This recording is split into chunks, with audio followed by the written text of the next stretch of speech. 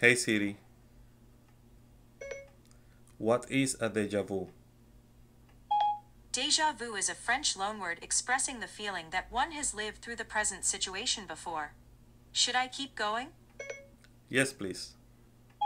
Although some interpret deja vu in a paranormal context, mainstream scientific approaches reject the explanation of deja vu as precognition or prophecy. It is an anomaly of memory whereby, despite the strong sense of recollection, the time, place, and practical context of the previous experience are uncertain or believed to be impossible.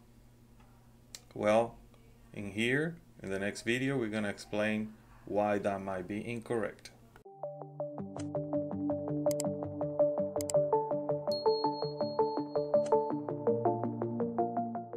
The following video is an answer to a question from a Kabbalah student, in which the Kabbalah student asks, do deja vus maybe carry a deeper meaning in life? Do they play any role in Kabbalistic teachings?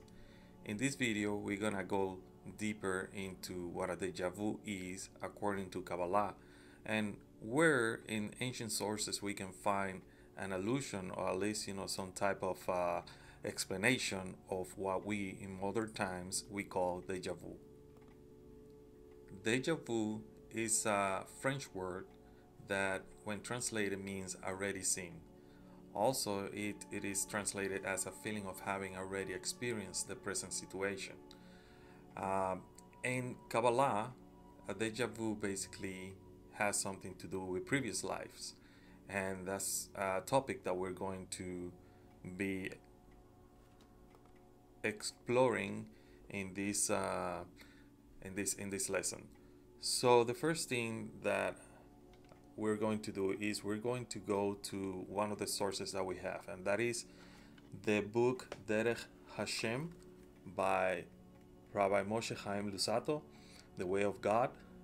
And in there, in section 3, where it is called the soul, inspiration, and prophecy, on the first subject, the soul and its influence, in the section or paragraph number 5, it says the following: the divine soul, meaning the level of neshama, also have experiences relating to its nature. Even though it is bound to the body, it still has some access to the spiritual, which is not precluded by its association with the body. The spiritual associations of the soul, the neshama, however, have only a minimal effect on the human mind and its thoughts. Our sages thus teach us, and this comes from Megillah, the Talmud Megillah, even though a person does not see something, his masal, his destiny, sees it. And this is an allusion to deja vu. So this means that even though a person cannot see the future, the soul, or in this case the masal, the soul knows what this destiny or what this is going to happen with the person. And it says here, what this means is the matter of the higher worlds, the spiritual realm, do reach the divine soul, but they do not reach man's thoughts and intellect, so that the body reaction and awareness of them is next to nil. So this is why when a person is experiencing some type of situation in life and sees that situation as a deja vu, somehow the mind cannot explain it other than saying, I think I have seen this happening before, like this happened before to me, or I experienced this before. And it's because the soul already is or has experienced that. Remember, we are in a lower realm in which we see ourselves as imperfect, but according from the point of view of the Creator, we are perfect. We are in the world of perfection, the world of Atzilut. But down in our level, we see ourselves as imperfect, so we don't see these things that the soul already sees, and the body cannot explain those things that the soul sees. So the soul sees these corrections that we need to do, and the soul actually can explain it in its own level, but the body cannot explain it because the body cannot associate itself with the level of the soul. If we go to Ecclesiastes chapter 1, verse 9. In there, we see also an allusion to this sense of deja vu. And it says there, that which was will be again, and what was done will be done again. There is nothing new under the sun. What does this mean? Which means is that we need to understand as students of Kabbalah that even though we see ourselves, and once again we go to this concept of us seeing ourselves as imperfect down here, however, we are perfect when it comes to the spiritual realm.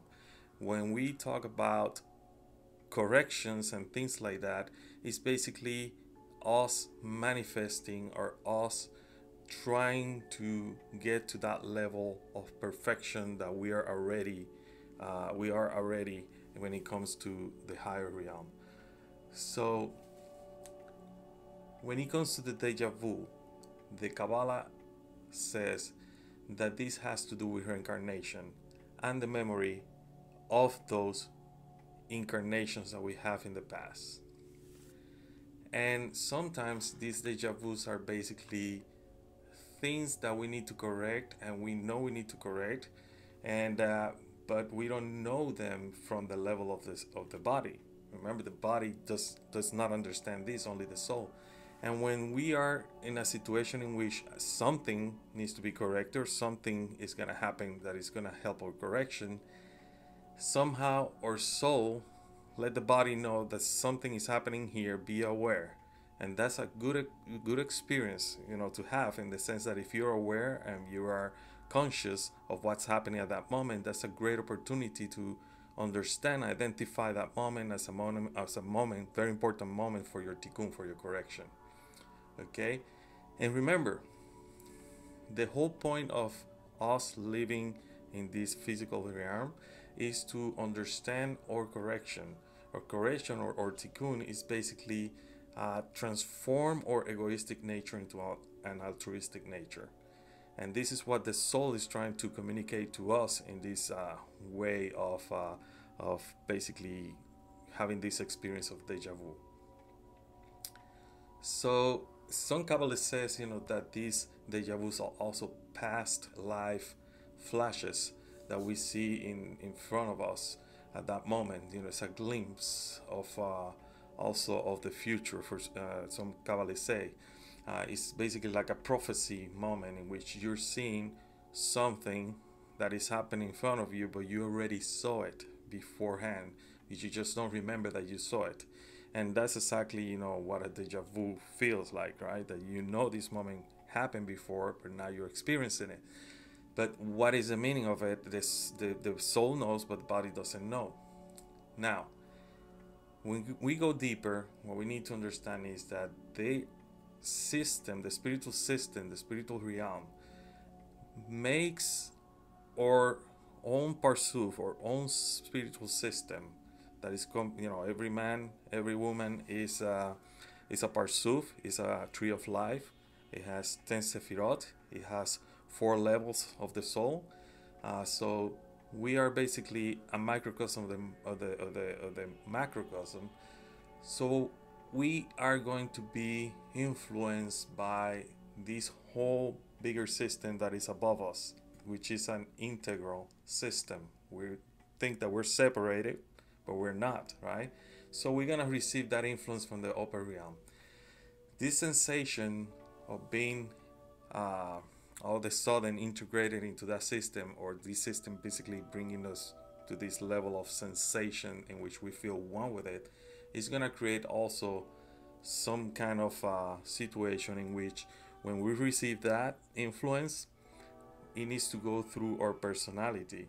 And if we are not ready for it, we will not understand what it is. And this is when it says, when we receive the light, we need to be able to create that right vessel for it, so we can understand what is the purpose and correct our nature.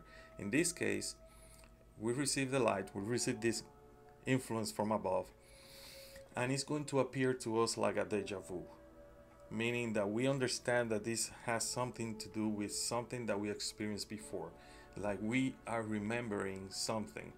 And this in Kabbalah also is an important concept, because the concept of the reshimo, the memories, in which we were in this perfect state in which we were receiving the light before we fell apart, and the light, when it departed from our vessel, left some kind of imprint or memory in it.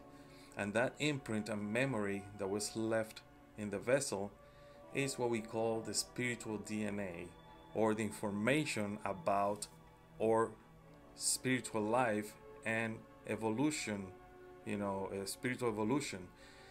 And as these memories or reshimos start awakening, we will start receiving certain kind of influence from above that will start helping us achieve these corrections that we're supposed to get. And when we're not connected 100% and we're not conscious of what's happening, what's going to happen is the influence from above, the light, is gonna get to our vessel, and because we're not conscious of what's happening, we're gonna see it as a moment of deja vu. Something, I saw this before, what's happening here, right? But the person that is connected to the spiritual realm, that has this connection and is conscious, is going to receive this influence from above, and instead of asking what's happening here, is going to recognize that moment as a moment of opportunity that was given to that person. And that's when the person, from taking it as something that is weird and not like my mind is not working correct, the person what the person is going to start thinking is, this is an opportunity for me for the performance of a tikkun. So I'm going to take the opportunity that the Creator is giving me by bringing this influence into me. Even though the body doesn't understand it, I will accept it and work with it, because it is important for our spiritual evolution and also for the connection with other souls. So, as we can see, deja vu is a very important concept in Kabbalah. It's not talked about a lot because it's been basically discredited by psychologists and other people as basically when you feel that moment that you have seen this moment already, the deja vu moment, is because your brain is kind of tired, or you just, there's some kind of unbalance in your mind. It's not necessarily that, when Kabbalah talks about deja vu, it talks about it from a different point of view, not from the point of the machine, which is the brain, but from the point of view of spirituality, which is basically that force that controls that machine that we call the brain. Okay, so remember, when we are experiencing this deja vu, what we're experiencing is the influence from above, and we are basically seeing at that moment an opportunity to perform tikkun. We are having that moment of special prophecy, at that moment in which we're seeing something that we already saw.